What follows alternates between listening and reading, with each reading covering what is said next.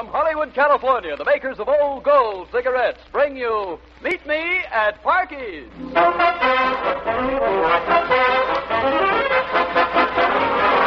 Some family I've got. I wait all year for Father's Day. Look at the presents you give me. A raccoon coat, a pair of ear laps, an umbrella, and a pair of overshoes. But, Father, don't forget, you're in California. But even so, I can't use There, ear laps. there, Pop. Don't blow your top. Why be irritated? Light an Old Gold and meet me at Parky's. Henry Brown is dean of this college. On this, your graduation day, I'm happy to announce that you have been chosen the man most likely to succeed. This makes me very happy, Dean. Happy? This makes the 27th consecutive year I've been wrong. Now, there, Dean. Why be irritated? Light an Old Gold and meet me at Parky's. Yes, everybody meets at Parky's, so come along to Parky's Restaurant and say hello to David Street, Betty Rhodes, Opie Cates and his orchestra, and our genial host, Park Your Carcass.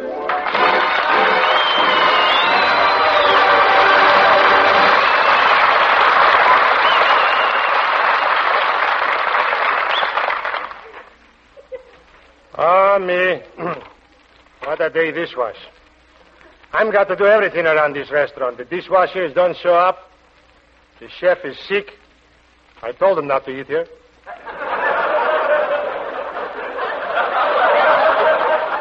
The laundry don't come back, and even Betty, my cashier, should have been here 2 hours ago.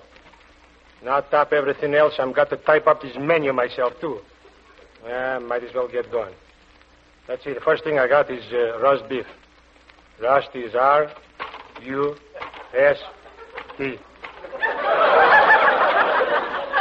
Beef is B-I-F. Don't look right. I think it needs a hydrant in between.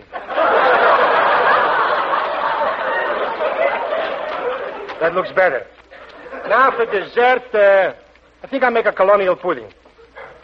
How do you spell colonial? It's a long word, colonial. I better break them up in small syllables. That's C-O. Lon is L-O-A-N. Now I got cologne. Smells good. Knee, that's K-N-E-E. Now I got cologne. And eel is E-E-L. I got it. C-O-L-O-A-N-K-N-E-E-E-E-E-L.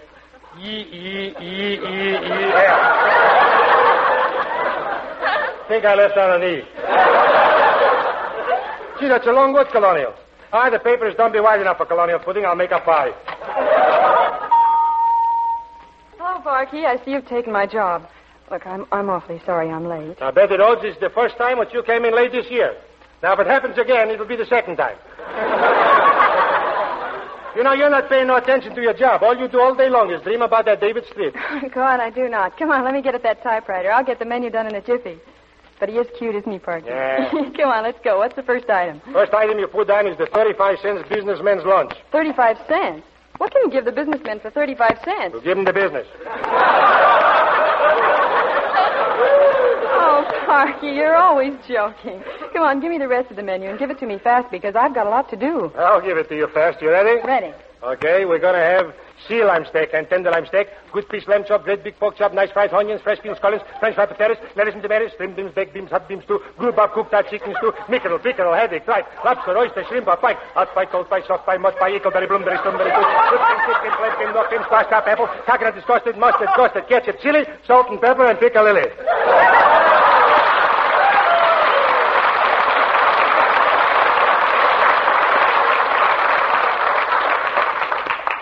$0.45. Oh, Parky, not that fast. I'll never get all those dishes done on this menu. Oh, what dishes? All you got to do is put down one dish. One dish? Yeah, hash. But if I put down one dish, the customers won't have a choice. They'll have a choice. They can either take it or leave it. Gee, Parky, you know, I wish I could take it or leave it. You mean hash? No, I mean love. The same thing. How can you say that? How can you say that hash is the same as love? Well, sure it is. Look, you're a warm dish and you're me a cold potato. got plenty of lettuce, so you had a couple of dates. He thinks you're a peach. So love starts to boil, you're planning to live on his salary. Then you find him with another tomato. You start to stew. He goes out and gets fried, and your heart is chopped up into itsy-bitsy pieces. And, sister, if that ain't hash, I never heard of it.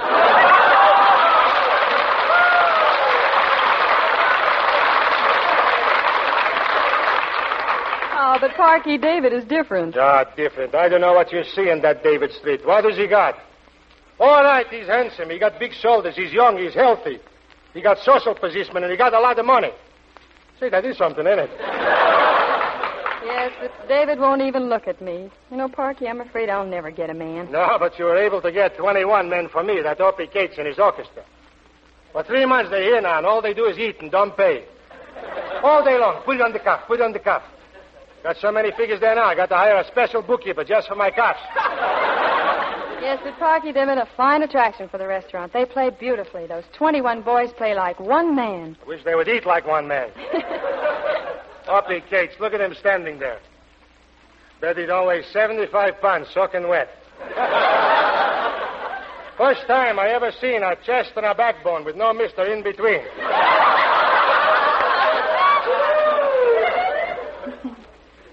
Well, I'll admit he does look like an accident going someplace to happen, but he's kind of a sweet little guy. Sometimes I feel awfully sorry for him. Look, doesn't he look sad standing there? Sad, he looks unconscious. Opie, come here. Well, hello, Betty. Hi, Parky. Hi.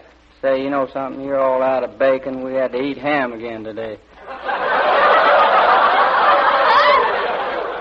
That's a new one. He don't pay any complaints. I never heard of a thing like that. Betty, I was just thinking maybe tonight we could have us another date, huh? Oh, you mean you want me to walk down the street to the bakery and smell hot bread again? Gee, Opie, we've done that for 3 nights in a row. Well, I know, but tonight they're putting raisins in it. No, I'm allergic to raisins, Opie. Well, I kind of wanted to talk over a swell new song called I Wish I Knew. If you're not busy, maybe we could run it over with you now. Well, gee, I'd love it. Is it all right with you, Parky? No, what are you asking me for? I'm not the boss. I only own this place.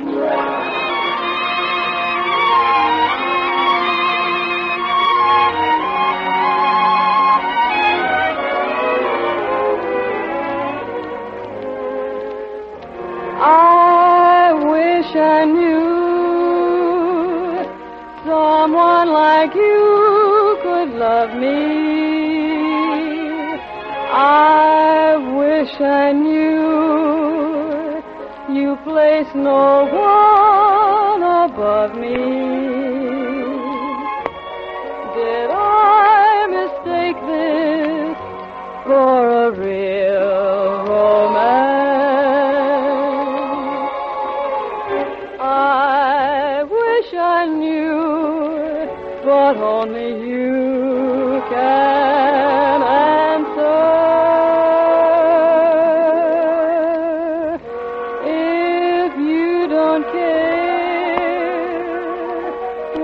Let me hope and pray so. Don't lead me on. If I'm a fool, just say so. Should I go dreaming on or just forget you? What shall I do?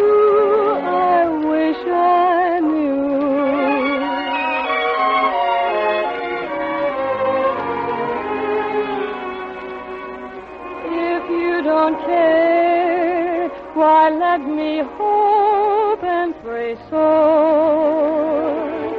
Don't lead me on. If I'm a fool, just think so. Should I go dreaming on or just forget you? What shall I do?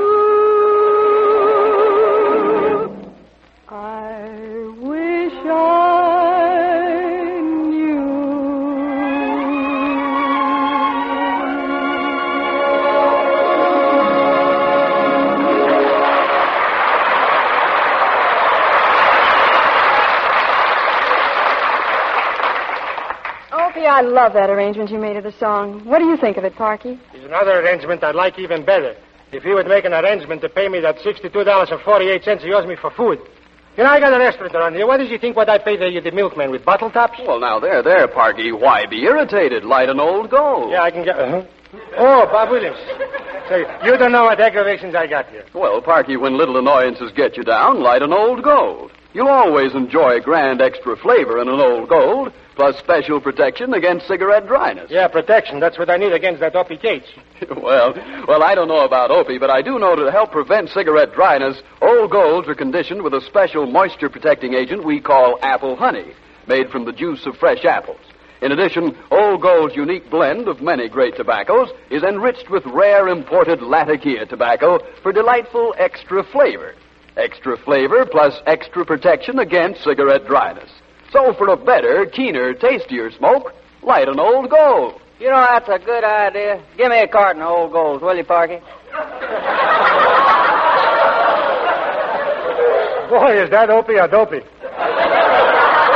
You know, there's a limit to everything. Why, yes, even the quantity of Old Golds is limited, and for a good reason.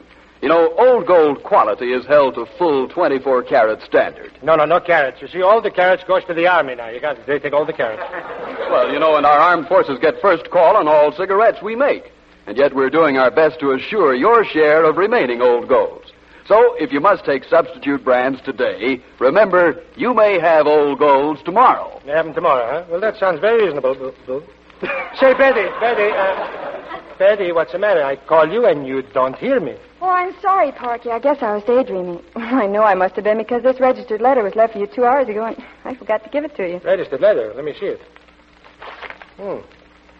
Dear Mr. Parky Caucus. Say, the man writes a nice letter, doesn't he?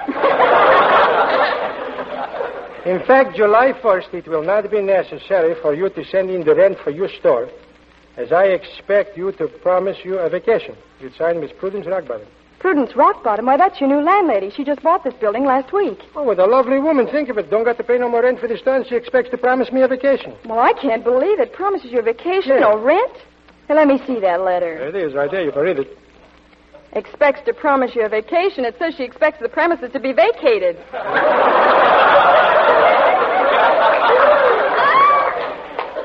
No wonder I couldn't read it. She writes too close to the paper.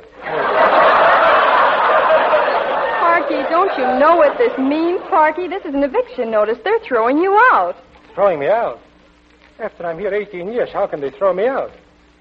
Betty, this is a great shock to me. I am housebroken.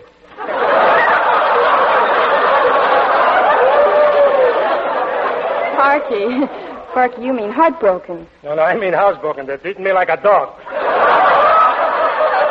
Parky, what in the world's the matter with you? What's the matter with you, Parky? Your face looks as white as your apron. Even whiter. Hoppy, they're throwing me out of the store. They just sent me a conviction notice. Throwing you out? That's the worst news I've heard in years. I didn't know you were such a friend of mine. Friend? What's that got to do with it? What am I going to eat? Wait a minute. I got an idea, Parky. Yeah, what is it? Well, look at the signature on that letter. Miss Prudence Rockbottom. Yeah. And the miss is in capital letters. Sounds to me like she's a single woman, and I ain't never heard of no single woman that wasn't looking for a husband. Well, you mean in order to stay in the store, I got to marry her? Well, stores are pretty hard to get today, Parky, and maybe if you went over and talked to her... See, that's not a bad idea, Opie's, Parky. You should at least go over and have a talk with her. Women have been known to do some awfully strange things if they like a guy a little bit. Yeah, maybe you're right. Well, I got a better idea. Instead of me going, Opie's gonna go. Oh, no, sir, not me, Parky. Look, if you don't go, no more food. No more food? No more food. You know something, Parky? You just made up my mind. My brain says, Opie, you're going to get yourself into a mess of trouble. But my stomach says, Opie, you're going to get yourself a mess of victuals. So, Miss Rockbottom, Opie's a coming a courting.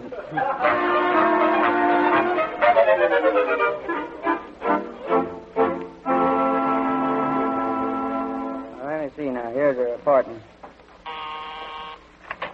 Yes, How do you do, sir? sir. I'm Miss Rockbottom. Oh, pardon me. I was looking at you from an angle. I'm Opie Cates. Parky Carcass got your letter about his restaurant. Oh, are you married? Oh, no. Come into the parlor.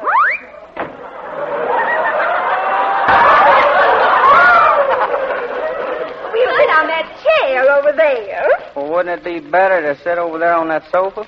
You run your business and I'll run mine. There now. Isn't this nice and comfy? Well, don't you think it'd be better if you sat on my lap? Oh, you strong, impetuous man. See, I came over here to talk to you about Parky's restaurant. You see, I'm I've been so eating. happy that I just bought the building that you're in. Otherwise, we might never have met. Oh, it ain't my building. I just eat in Parky's restaurant. Oh, what difference does it make who you are? You're a man. Of course, if we were to become engaged, it would make a difference, wouldn't it? Oh, please don't think me forward, but you really are handsome. Your eyes are like the azure skies reflected in limpid pools. Really?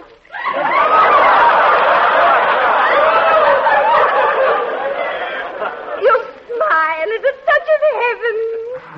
What do you know about that? Oh, it's heavenly. Oh, but let's not talk. Kiss me, kiss me. Oh, you ought to be ashamed of yourself, what you said. Kiss me, I say. Oh, please, Miss Rockbottom, take your hand off of my wrist. You're hurting me. Oh, I'm sorry, precious. I don't know my own strength. You intoxicate me. Let's get married at once. Oh, come on now. I got to get used to you.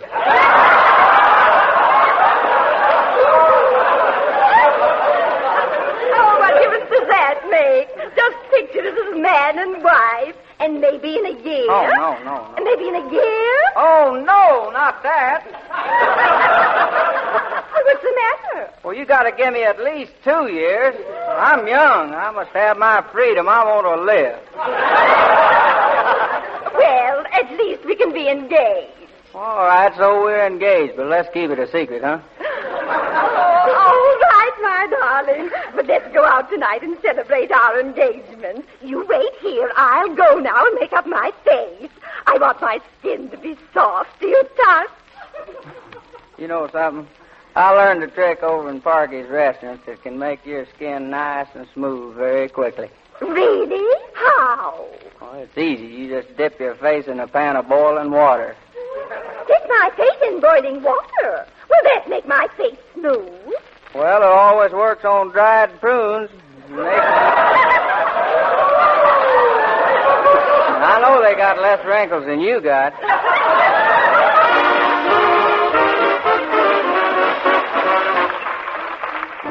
Opie Cates' clarinet in this orchestra play The Sheik of Araby.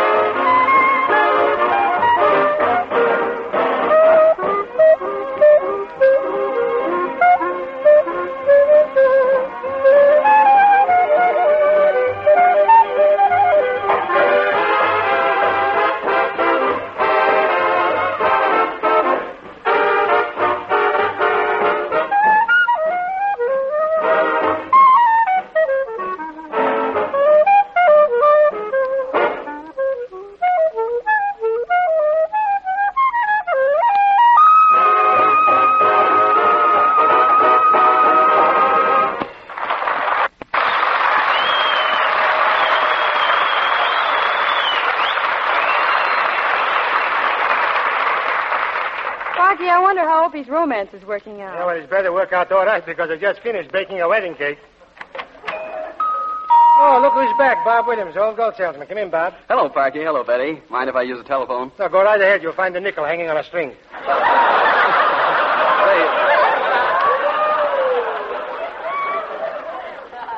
You know something, Parky? Yeah. Did you ever stop to realize what life would be like without the telephone? Now, there's a mighty useful invention. Oh, sure. Without a telephone, there's no use talking.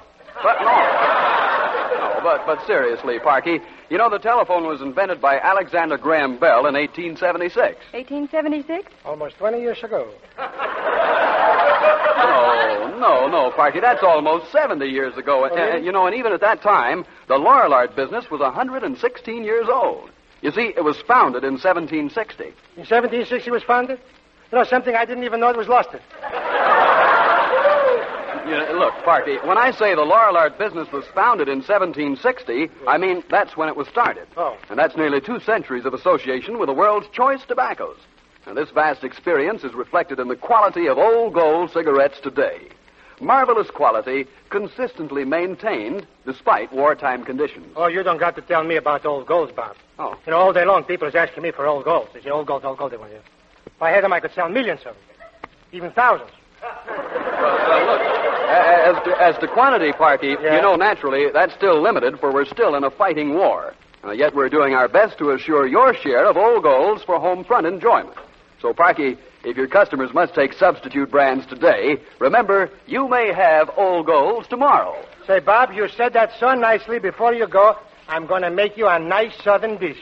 Gee, that's wonderful. What southern dish? How'd you like to sit down to a nice big bowl of weevils? Oh.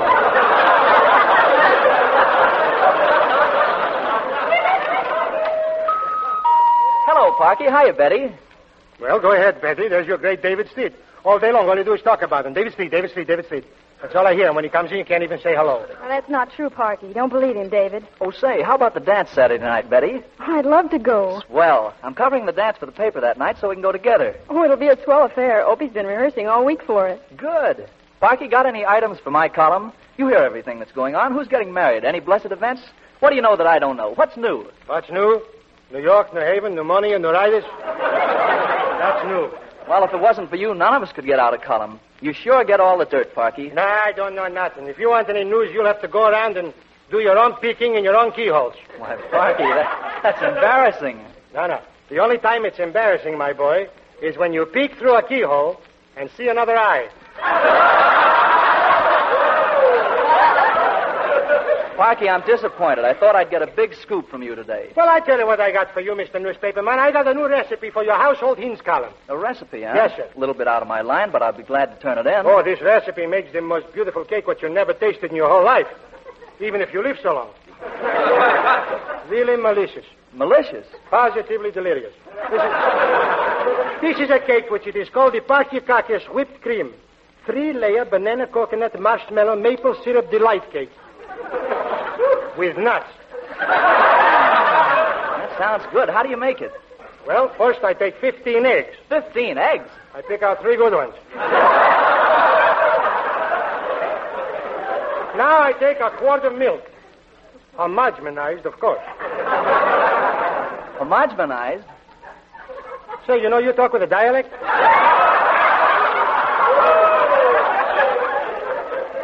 Now you put in 3 bananas. Even better if you peel them. And now comes the part which I am the most crazy, the maple syrup part. You open up a can of maple syrup, you pour in 3 galops, and then you... Wait a minute. You pour in what? 3 galops. What's a gallop? You know when you open up a can of syrup, you start to pour it goes gallop.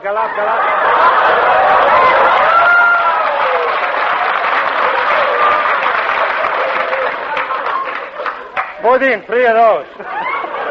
Parky, I'd better gallop out of here. I won't have any column tomorrow. Goodbye. Well, wait a minute. You don't going to leave here without you done singing a song for the customers, is it? Well, gee whiz, what kind of a song would you like, Parky? A love song. Who's asking you? Well, then how about You Belong to My Heart? Oh, that's a very beautiful song. I would like to hear that.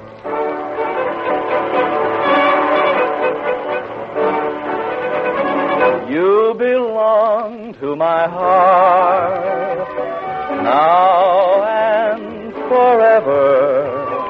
And our love had its start not long ago. We were gathering stars while a million guitars played our love song. When you said I love you, every beat of my heart said it too. Was a moment like this. Do you remember? And your eyes threw a kiss when they met mine. Now we own all the stars and a million guitars are still playing. Darling, you are the song, and you'll always belong to my heart.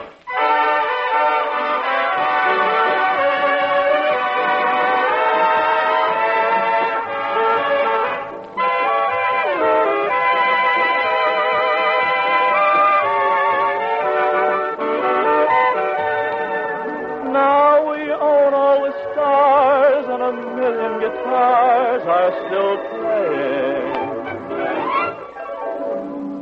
Darling, you are the song, and you'll always belong to my heart.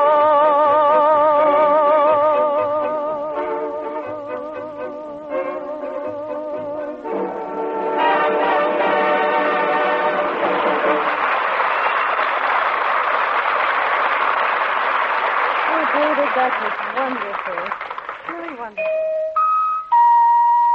What's Opie? How did you do, kid? Did you save my store for me? Yep, I sure did. Did you get engaged, Opie? Well, sort of. You're going to meet her. She's coming over here next week. Well, Opie, is she beautiful, huh? Well, to give you a rough idea, she's so homely that she'll never die. She'll just kind of lay there and ugly away. Opie, just to show you my appreciation what you did for me, I'm going to have the wedding right here in the restaurant, and everything's going to be in the house. And if later on in your life you have a son, no matter how you do, whether you are rich or poor, your son can always come to me and get a job as a boss boy.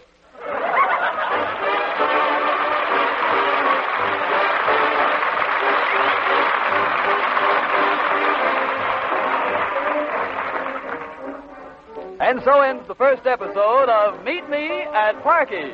Tune in again next Sunday night, same time, same station. Is it a date? Okay, then. Meet me at Parky's. This is Bob Williams saying good night for Old Joe. This is the National Broadcasting Company.